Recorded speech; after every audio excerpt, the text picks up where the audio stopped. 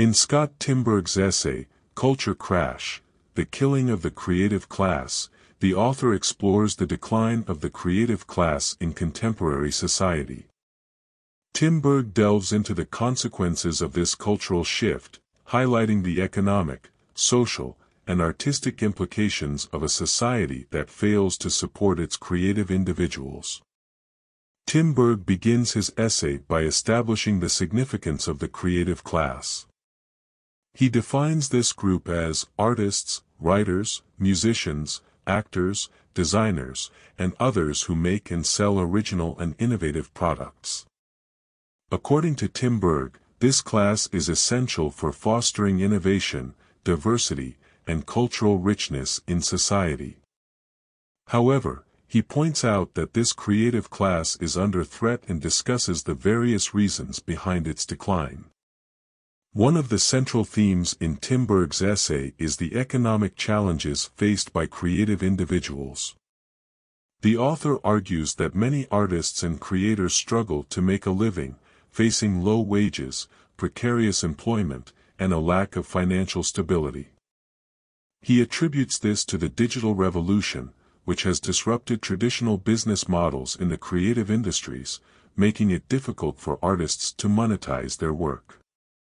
Timberg illustrates this point by citing examples of writers who are unable to earn a living from their craft and musicians who find it challenging to sell their music in an era of streaming services.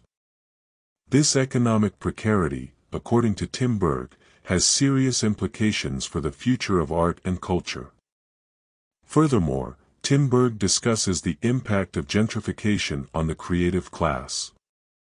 He argues that as artists and creative individuals flock to urban centers seeking affordable living and working spaces, they inadvertently contribute to rising property values and rents. This, in turn, displaces them as the very neighborhoods they helped revitalize become unaffordable. Timberg emphasizes that the process of gentrification often results in creative individuals being pushed out of the urban areas that have traditionally been hubs of cultural innovation.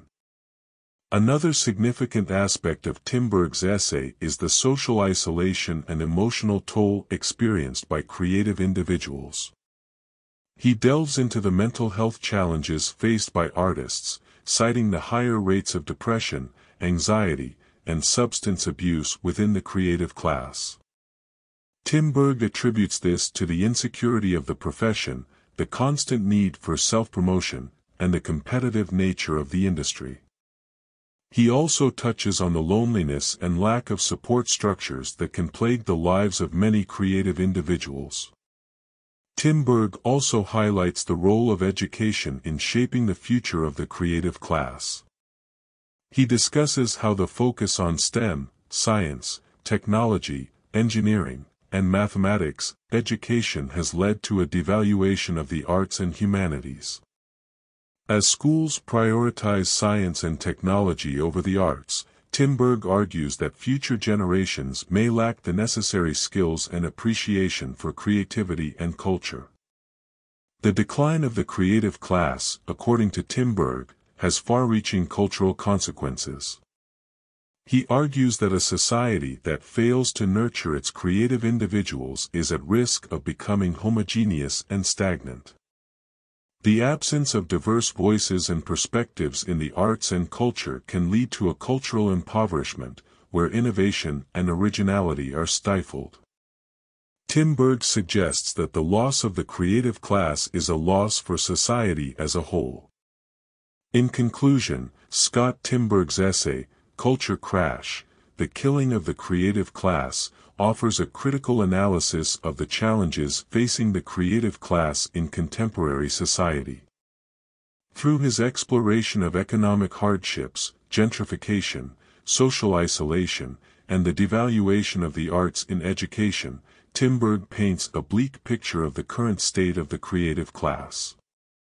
He argues that the decline of this class has significant implications for the economy, culture, and the well-being of creative individuals.